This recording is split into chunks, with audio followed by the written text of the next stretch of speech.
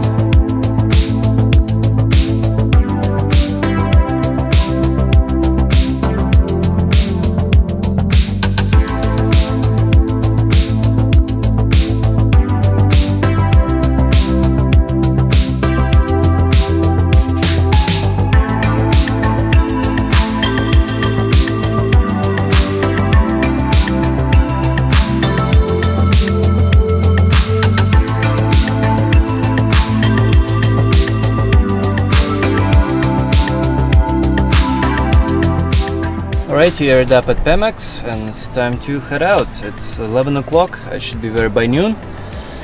But unfortunately, yeah, it's probably not gonna be a warm swim. Clouds and wind. Well, hopefully it's better down south.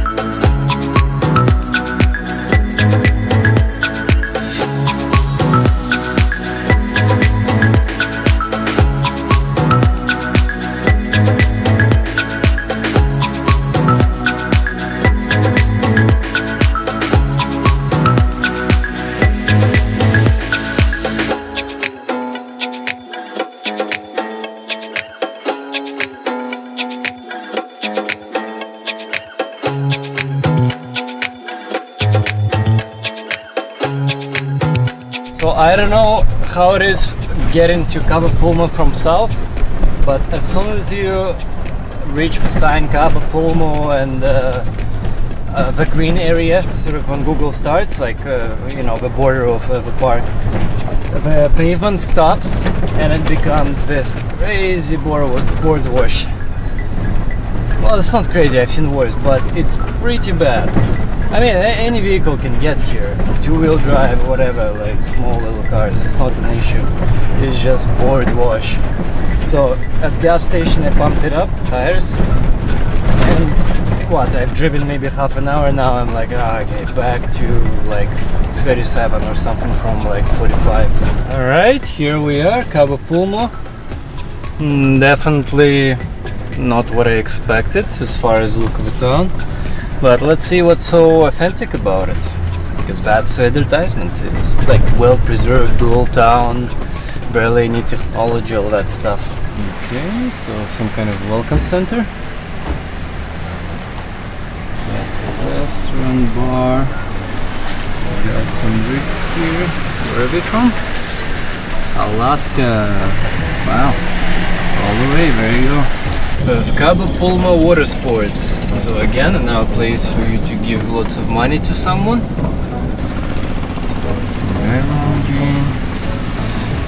It is a very tiny town. Like pretty much that's it. I've reached the end of it, and now there's like a little loop around it.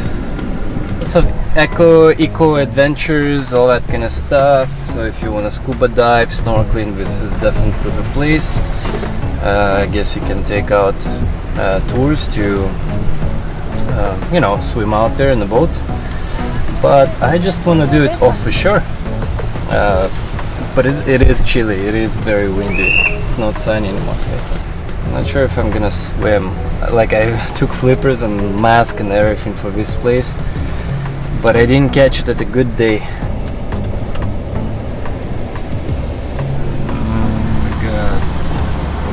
This is kind of end of the town here, end of the line. There's probably, okay, snorkel tour, another snorkel tour, probably another snorkel tour. And this is tours information. By the beach, this is exactly what I want, what I need. I'm gonna have a cerveza. So Beast is parked away. This is Cabo Pulmo. It's totally touristy, that's for sure. But let's see what I can do here for free actually.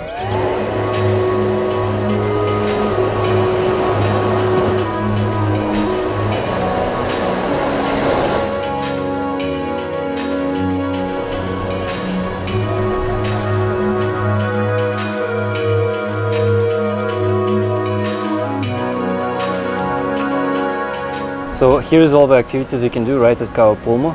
On the beach you can scuba dive, I guess, or snorkel. I guess you can take eco tours. They drive you to one of these coral reef little islands. Down here on the southern portion it's all kayaking heaven, I assume. These are the signs, kayak, kayak, kayak, all of it here. And so yeah, Playa El Arbolito, the signs that said. And Los Frailes, two little like villages, towns, whatever, it's campgrounds in there of some kind. It said on the sign that Cabo Pulmo is about 5,000 years old, coral reef. It's local villagers decided to trade in sort of their fishery activities to actually attract tourism. So they completely switched off. This has been protected area since 1995. And it's part of UNESCO World Heritage. It's one of the most well-preserved coral reefs in the world, apparently. Yeah, there's definitely going to be no drone flying. The wind here is huge. I'm just not lucky because I really wanted to, because the water here is turquoise, kind of Caribbean, almost like.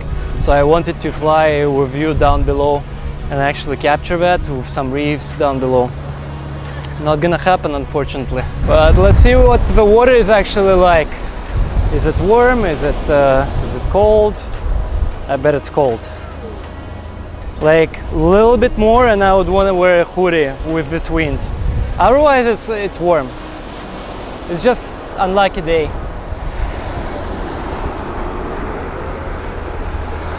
It's okay-ish. So it's not bad. But I would want sun once I get out. Alright, so I think it's time to hit the restaurant, have a beer, and then figure out what the hell I want to do around here. Just as I and a couple of other guys walked into this restaurant, there you go. Amazing.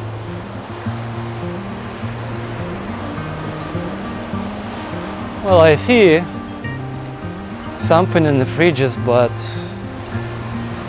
what the hell? Where's the restaurant? Going on here? Just want to sit down. So yeah, all the restaurants, well, there's only like 2 or 3, are deeper in the town. There's nothing by the sea here, like by the shore. That one is closed. So I just I'm like, well, too bad, I guess I'm not leaving my money here. Just went into my car, grabbed Cold Pacifico.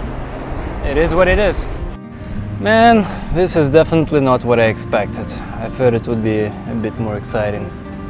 Maybe the weather screwed it up, but still, like, not even functional restaurants on the shore. Like, what's going on? Not enough tourists, or this place is definitely, it's probably awesome. But if you're scuba and snorkeling and maybe taking some of these tours as is, just arriving by car, expecting something to do on the shore, doing like a little bit of snorkeling here, phew, I've seen better places. I'm gonna check out map. I'll see El Chorro hot springs.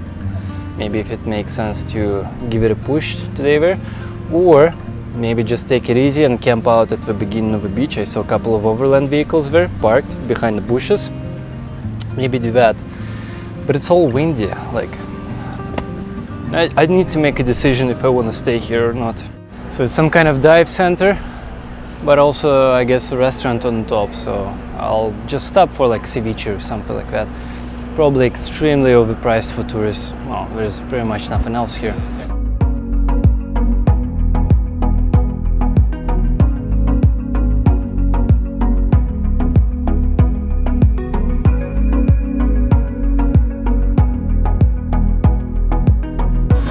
Oh, you're a good dog. You're a good doggy. You're so friendly.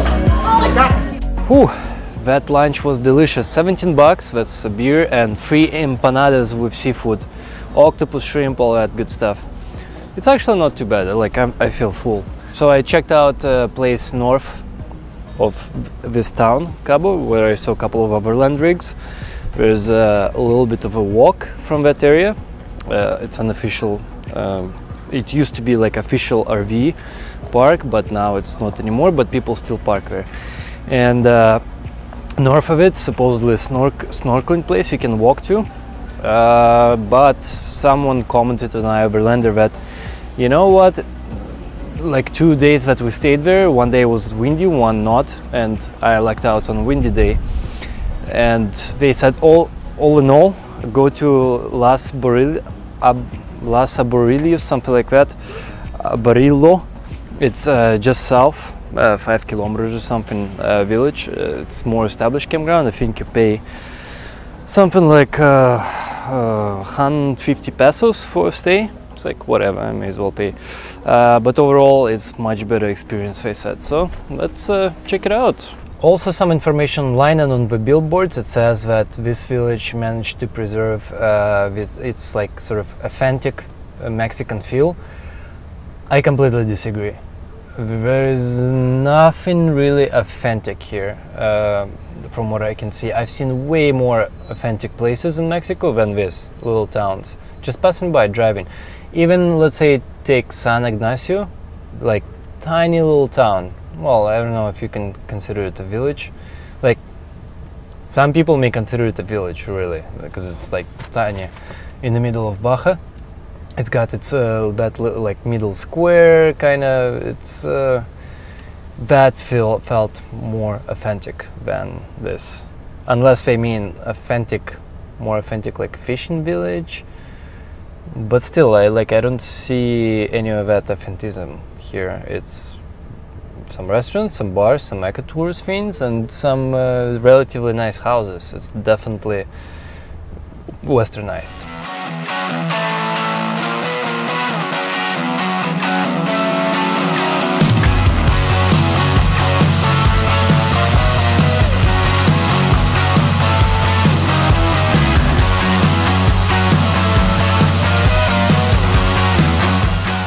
So I'm at Los Arbolitos, 5 kilometers down south from Cabo Pulmo, and it's 40 bucks to enter this territory right here, or 60 bucks to camp.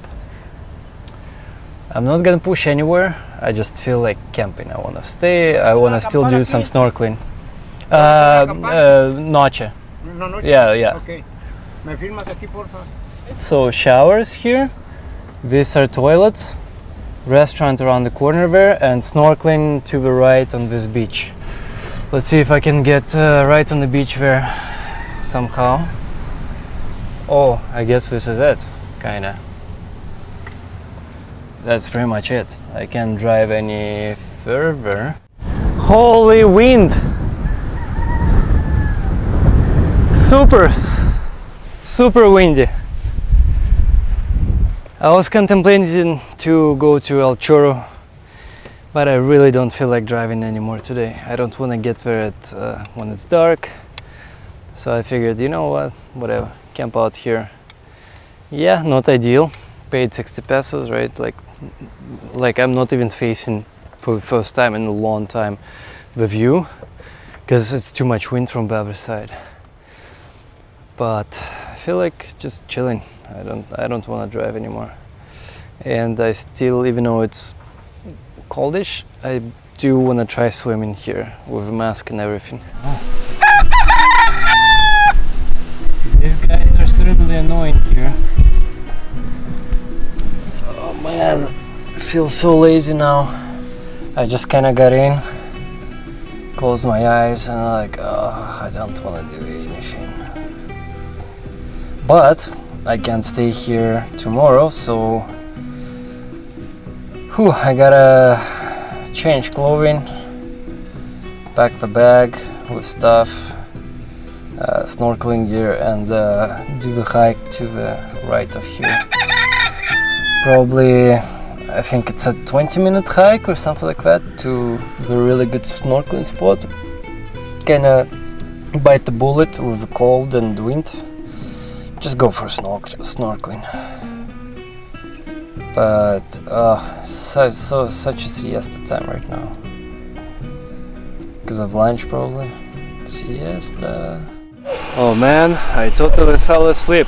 That was a good siesta. Haven't daydreamed in a while. Kinda sucks I missed hiking and doing whatever over here, but at the same time, hey, I need rest too. It's a vacation, whatever. If I need siesta, I need siesta. But golden hour. Sun is about to go down, so it's time to show what it's like over there. Cause I already seen it. I just didn't go with camera.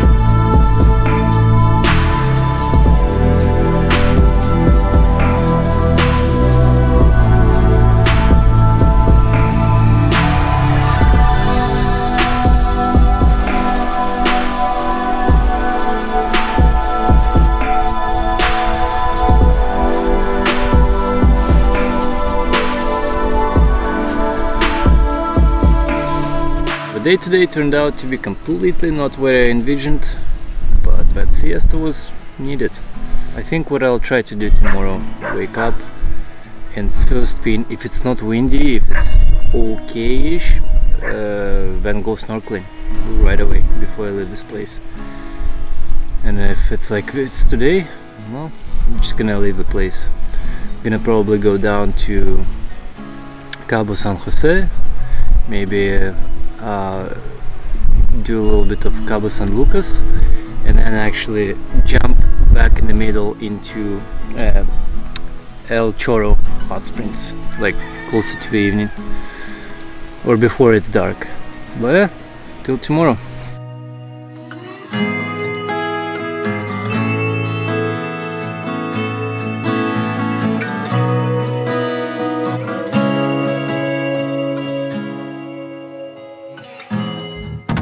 Hey comrades, don't forget to hit that like button and also leave a comment, and if you haven't subscribed yet, you should by hitting that subscription button and also bell notification next to it, so you can actually get my video updates both in notification in your video feed And as well, you can support this channel if you like my videos through PayPal or Patreon in the links down below or just after this video.